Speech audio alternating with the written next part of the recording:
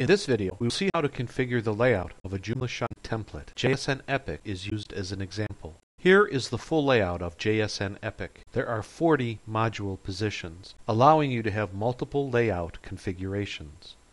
All module positions are collapsible, which means if you don't use some positions, then they will be automatically collapsed to give space for neighboring positions. JSN Epic allows you to change the width of several critical layout elements. All settings can be done via template parameters in the section Layout Setting. Overall template width can be set by the template parameter template width. There are three options to choose: narrow, wide, and float. You can set the actual value for each width option in the parameters. Now, change the template width to float, and the percentage of float definition is 75%. We will see what the template width looks like. Save the change and go to the back end. Refresh to see the change. As you see, the template width is changed. It equals 75% of the browser's size. I will change the percentage to 95% so you can see exactly how it works.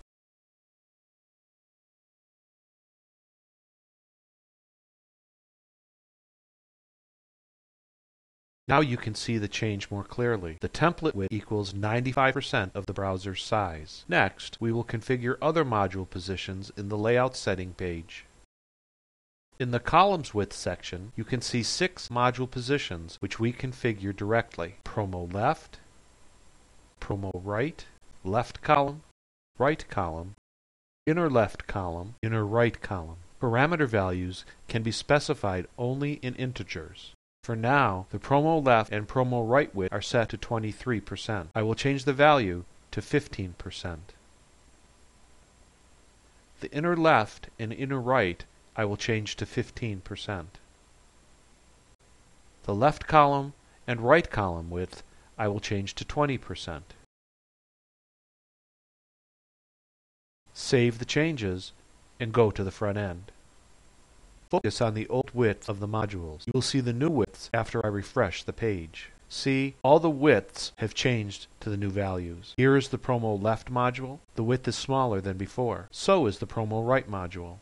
The right and left column have also changed. The inner left column and the inner right column are also not as wide as before. So you can easily configure the width of a column to get the best result for your website design. Check the value carefully when you customize JSN templates. The last part of the Layout Settings page is miscellaneous. JSN Epic creates Show Main Body on Front Page for you to control the display of the main body. Click No if you don't want to show the main body.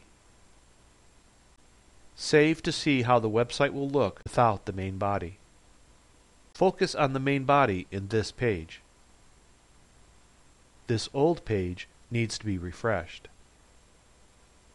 The main body has disappeared. So, we finished layout configuration. See you at the next video, in which I will introduce color configuration. Thank you for watching. You can keep in touch on Facebook and Twitter with the username JoomlaShine. Color is applied not only for the main background, but also the drop-down menu, links, table header, etc. Currently, the default color is blue.